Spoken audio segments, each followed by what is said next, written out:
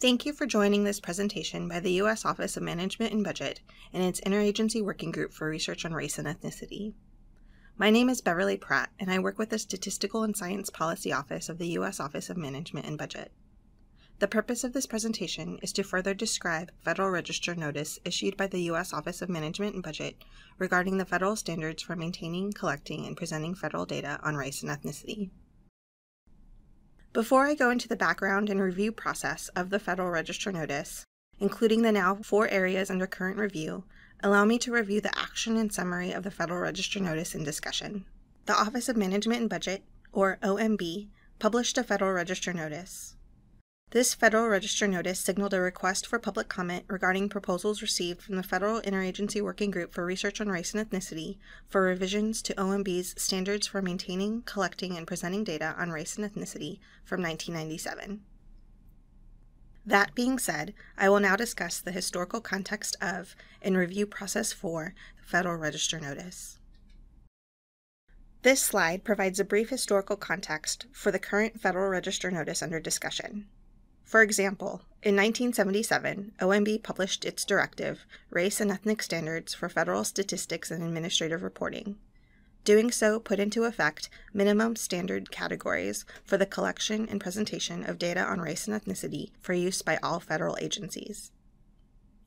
In 1994, OMB published a note of proposed review and possible revision requesting comments on the adequacy of the then current categories. During this time, OMB established an Interagency Committee for the Review of the Racial and Ethnic Standards, whose members represented the many and diverse federal needs for racial and ethnic data, including statutory requirements for such data. In 1997, OMB published revisions to the standards for the classification of federal data on race and ethnicity, which stemmed from the recommendations of the Interagency Committee for the Review of Race and Ethnic Standards. More recently, in 2014, OMB formed the IWG for Research on Race and Ethnicity to exchange research findings, identify implementation issues, and collaborate on a shared research agenda to improve federal data on race and ethnicity. The IWG comprises representatives from 10 cabinet departments and 3 other agencies engaged in the collection or use of federal race and ethnicity data. And, most recently, on September 30th, 2016, OMB published a note to signal review and possible limited revision of the 1997 standards within 4 specific areas. 1. The use of separate questions versus a combined question to measure race and ethnicity in question phrasing. 2. The classification of a Middle Eastern and North African group in distinct reporting category. 3. The description of intended use of minimum reporting categories. And 4. The salience of terminology used for race and ethnicity classifications and other language in the standard. In total, September 2016's Federal Register notice received thousands of public comments during its 30-day comment period. Themes of these comments will be discussed later on in this presentation. Interestingly, however, approximately 1,240 comments related to additional minimum reporting categories for Asian detailed groups and Native Hawaiian or other Pacific Islander detailed groups. Therefore, the now 4 areas under current review for Federal Register notice include 1. Questionnaire format and non-response. 2. The classification of a Middle Eastern and North African race or ethnicity. 3. Additional minimum reporting categories for American Indian or Alaska Native, Asian, Black or African American, Hispanic or Latino, Native Hawaiian or other Pacific Islander, and white groups. 4. Relevance of terminology. Now let's go into each of these 4 areas under review, one by one. I will start first by discussing content in Federal Register notice relating to the review and possible limited revision of the traditional separate questions approach as compared to a potential combined question approach. The IWG is examining the current use of the 2 separate questions versus a combined question to measure race and ethnicity, and also recent empirical research on comparing the different question format alternatives. The current 1997 OMB standards state, quote, self-reporting or self-identification using 2 separate questions is the preferred method for collecting data on race and ethnicity. In situations where self-reporting is not practical or feasible, the combined format may be used, end quote. Captured on this slide is the current separate questions format. And captured on this slide is the current combined question format. The persistent problem and reason for reviewing the standards is that the concepts of race and ethnicity are fluid. Individuals may be from multiple different racial groups, but identify and present themselves as only one or two races. For some people, ethnicity is a distinct concept that is separate from race, and for others, race and ethnicity are synonymous. In data collection, this conceptual difference in understanding featuring separate questions for ethnicity and for race can result in large amounts of missing data and non-response for either the race question or the ethnicity question. Particularly, in some surveys, we find that many Hispanics do not provide responses to the race question or respond by reporting again that they are Hispanic. In these cases, race is imputed. During the 30-day comment period from September 30th Federal Register notice, question format received approximately 94 comments covering 4 themes. The first theme was combined question support, receiving about 67 comments. These comments noted that the combined question format represents an equitable approach for obtaining data on all racial and ethnic groups. The second theme was accuracy and data concerns, receiving about 11 comments. These comments did not support either the combined question format or the 2 separate questions format. Rather, commenters expressed support for whichever format could increase the response and participation of their constituency. The third theme was combined question non-support, receiving about 10 comments. These comments did not support the combined question format. Finally, the fourth theme was civil rights, divisive and confusing categories, receiving about 6 comments. These remaining comments touched on issues of civil rights enforcement and the confusing and general divisive nature of categories. At this point, the question format subgroup will continue its review of current federal agency practices to determine whether or how a revised question format might improve the collection, tabulation, and utility of race-ethnicity statistics for federal programs and policies. In doing so, the question format subgroup has 4 areas of request for public comment. First, what factors should be considered when evaluating anticipated information quality? Should both magnitude and scope, that is, the majority of collections, be considered? Should magnitude of the improved information outweigh the scope of the improved change, or vice versa? What amount of improvement would be considered meaningful? How should an improvement in data quality in some federal data systems be balanced against decreased data quality in other systems? Second, what factors should be considered when evaluating anticipated feasibility? Should burden to local, state, and federal agencies be considered? What amount of costs spent to augment systems and labor hours to implement changes would caution against implementing a change? How should potential lags in data delivery be weighed? Third, what factors should be considered when evaluating anticipated cost of implementing a change? Should costs be weighed differently when experienced at a local, state, or federal level?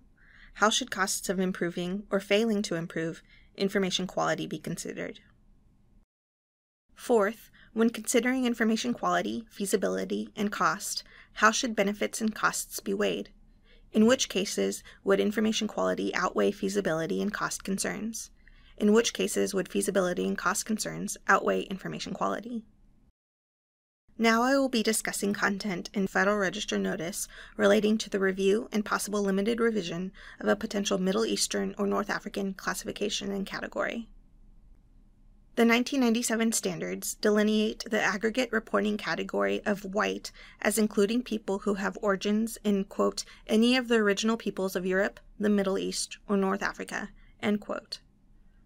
During the periodic review of the standards leading up to the 1997 publication, OMB's Interagency Committee for the Review of Racial and Ethnic Standards did consider the addition of a distinct minimum reporting category for respondents identifying as Arabs or Middle Easterners. However, the committee decided to not issue a definition or an additional minimum reporting category for this group, as agreement could not be reached among public stakeholders on the intended measurement concept and a definition for this category.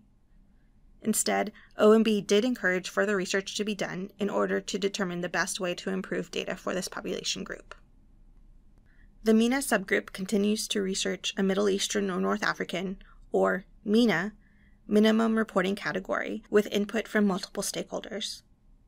This is largely based on research and stakeholder outreach undertaken by the U.S. Census Bureau. In doing so, the MENA subgroup is looking at a classification of a Middle Eastern or North African category. If agreement upon the definition for MENA can be reached, with or without the requirement of an additional separate new minimum aggregate reporting category distinct from white, OMB would need to revise the current standards to clarify the classification and tabulation instructions. During the 30-day comment period from the September 30th Federal Register notice, MENA received thousands of comments covering 5 themes. The first theme was MENA as a racially diverse ethnicity, receiving approximately 1,042 comments. These comments advised that people from the MENA region identify with many racial backgrounds, but no designation currently exists for them, and they remain undercounted and underrepresented. The second theme was disagreement with the classification of MENA as white, receiving 19 comments. These comments took issue with the current OMB standards classifying people of Middle Eastern or North African descent as white. The third theme was classification of countries or ethnic groups as MENA, receiving approximately 1,347 comments. These comments concerned the specific countries or ethnicities that should be classified as MENA. The fourth theme was support for adding MENA minimum reporting category, receiving approximately 2,235 comments. Almost all comments received regarding this review area expressed support for an additional minimum reporting category for this population, providing personal and societal reasons for their support. Finally, the fifth theme was non-support for adding a MENA minimum reporting category, receiving 38 comments. These comments did not support revising the minimum standards to require an additional minimum reporting category for MENA. At this point, the MENA subgroup proposes that a Middle Eastern or North African classification is added to the standards. The classification for the Middle Eastern and North African population should be geographically based. The MENA classification should be defined as, quote, a person having origins in any of the original peoples of the Middle East and North Africa. This includes, for example, Lebanese, Iranian, Egyptian, Syrian, Moroccan, Israeli, Algerian, Iraqi, and Kurdish. End quote.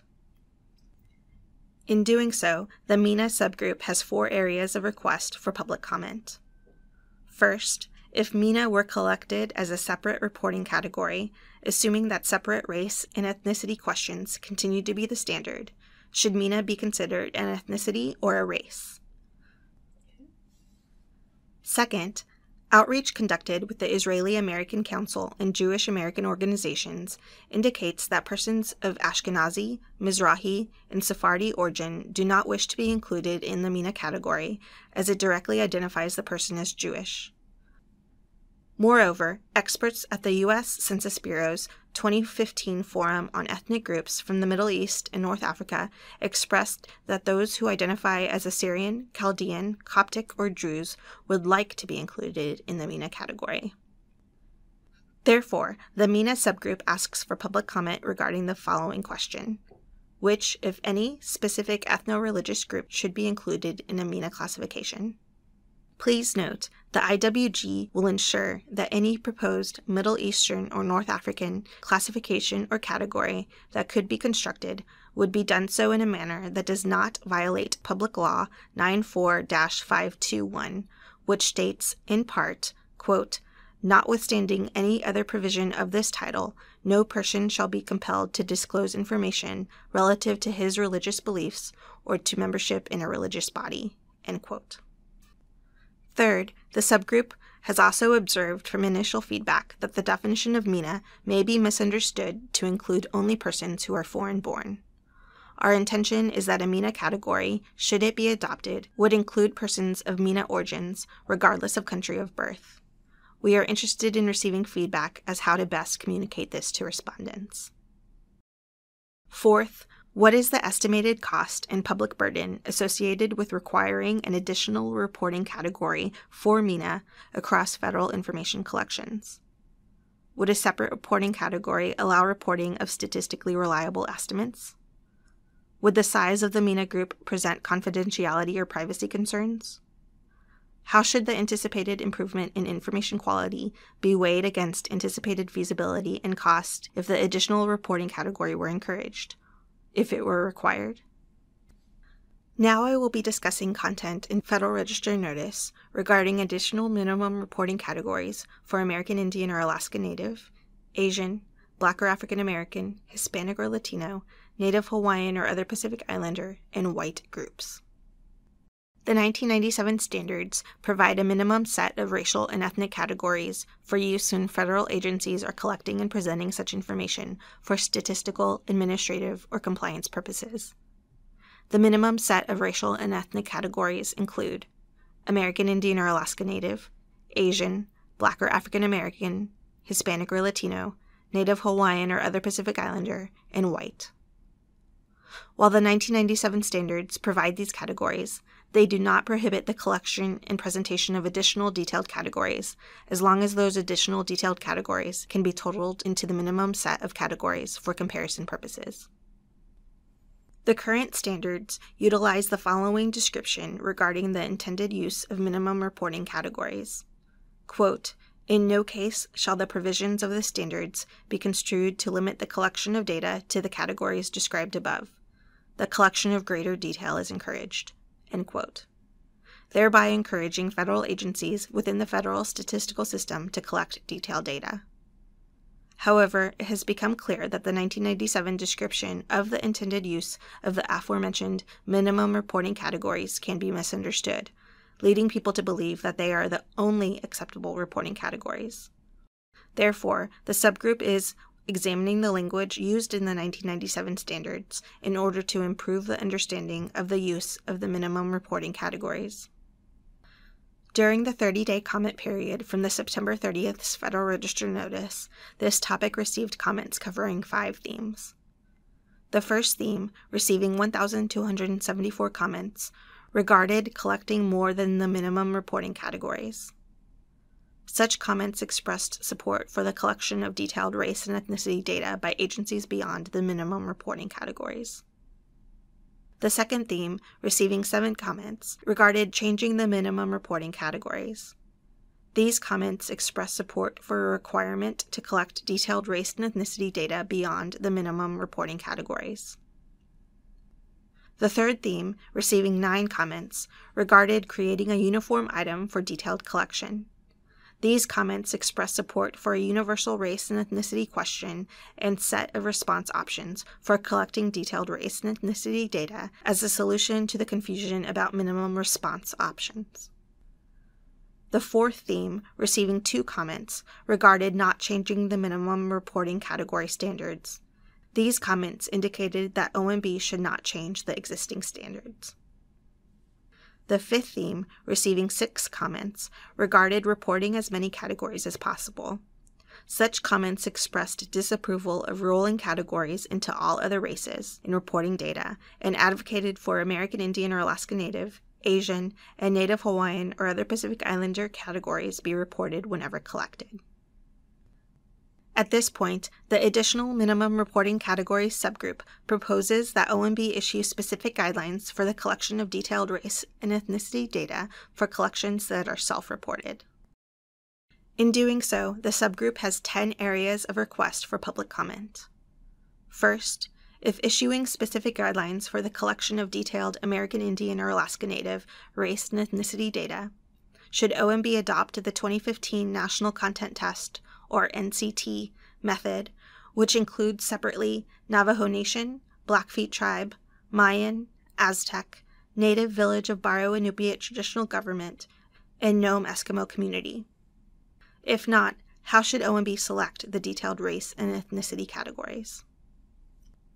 Second, if issuing specific guidelines for the collection of detailed Asian race and ethnicity data, should OMB adopt the 2010 Decennial Census and NCT format, which includes separately Chinese, Filipino, Asian Indian, Vietnamese, Korean, Japanese, and an other Asian category? If not, how should OMB select the detailed Asian race and ethnicity categories? Third, if issuing specific guidelines for the collection of detailed Black or African American race and ethnicity data, should OMB adopt the NCT format, which includes separately African American, Jamaican, Haitian, Nigerian, Ethiopian, and Somali? If not, how should OMB select the detailed race and ethnicity categories? Fourth, if issuing specific guidelines for the collection of detailed Hispanic or Latino race and ethnicity data, should OMB adopt the NCT format, which includes separately Mexican or Mexican American, Puerto Rican, Cuban, Salvadoran, Dominican, and Colombian? If not, how should OMB select the detailed race and ethnicity categories?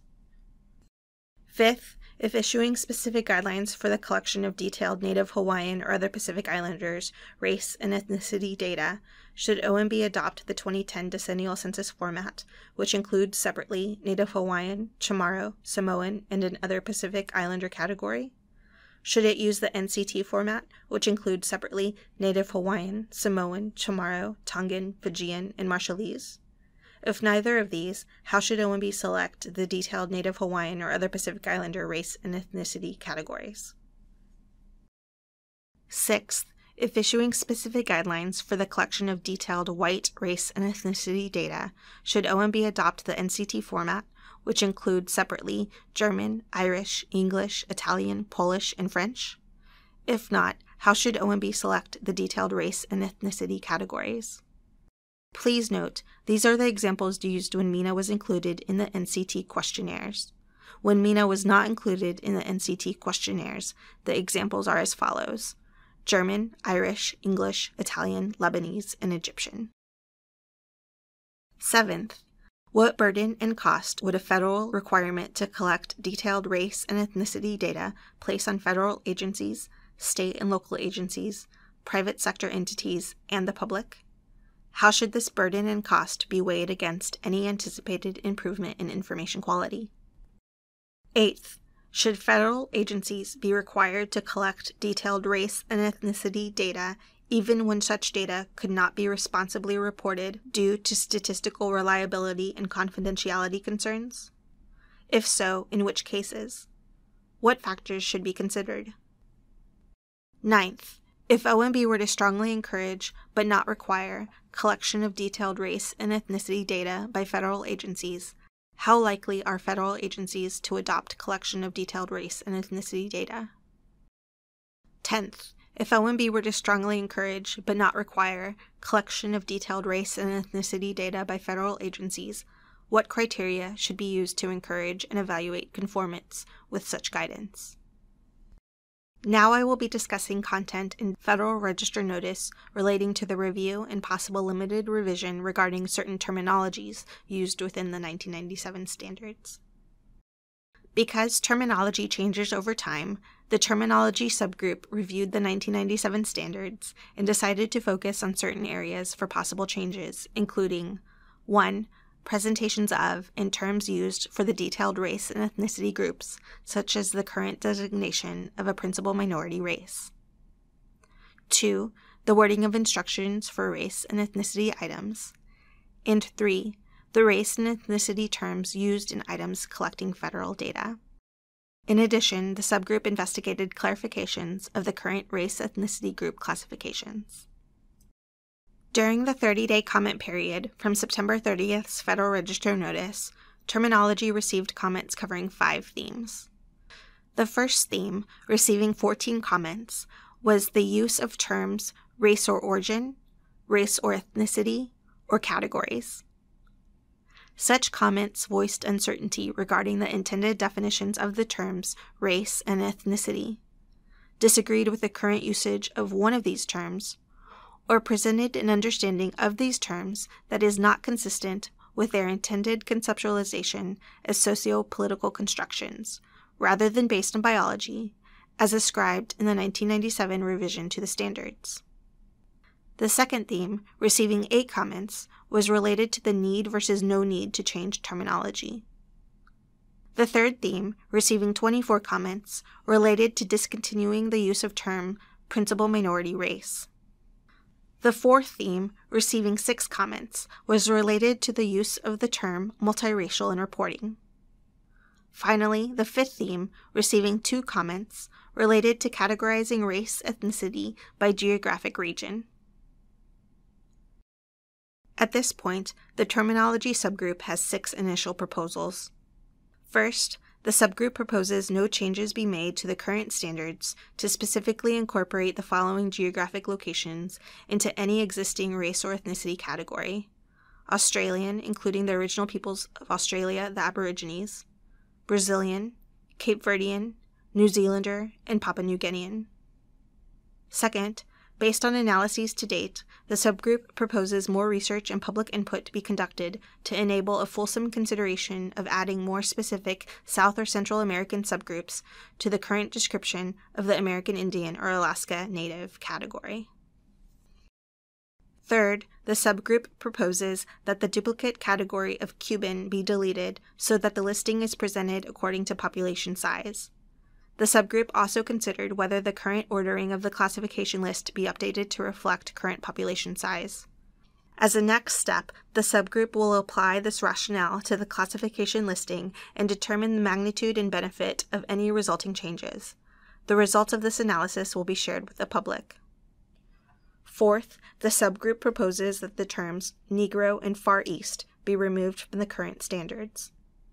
Fifth, the subgroup also proposes that race-ethnicity coding procedures be documented and publicly available. And finally, sixth, the subgroup proposes clarifying the standards to indicate the classification is not intended to be genetically based, nor based on skin color. Rather, the goal of the standards is to provide guidelines for the federal measurement of race-ethnicity as a social construct, and therefore to inform public policy decisions. In doing so, the subgroup has one area of request for public comment. Should Hispanic or Latino be among the groups considered among principal minorities? Would alternative terms be more salient? For example, principal minority race/ethnicity? Hispanic or Latino usually is considered an ethnicity, while minority is usually used when referencing race. Changing principal minority race to principal minority race/ethnicity supports the changing demographics of the U.S. population. We are almost to the end of our presentation. In order to close, let's talk about next steps. The Interagency Working Group for Research on Race and Ethnicity continues to deliberate. To be clear, the Interagency Working Group has made no recommendations to OMB at this time, and OMB has made no decisions regarding any of the areas under current review. Upon the posting of Federal Register notice, it will have a 60-day comment period. We encourage any comments and/or questions to be emailed to race-ethnicity@omb.eop.gov and/or to be posted on the Federal Register notices link on regulations.gov. Then, the IWG will review the comments received via these processes and will prepare recommendations to OMB. In doing so, those recommendations will be made available to the public. Thank you sincerely for participating in our presentation, and we look forward to hearing back from you through these designated processes.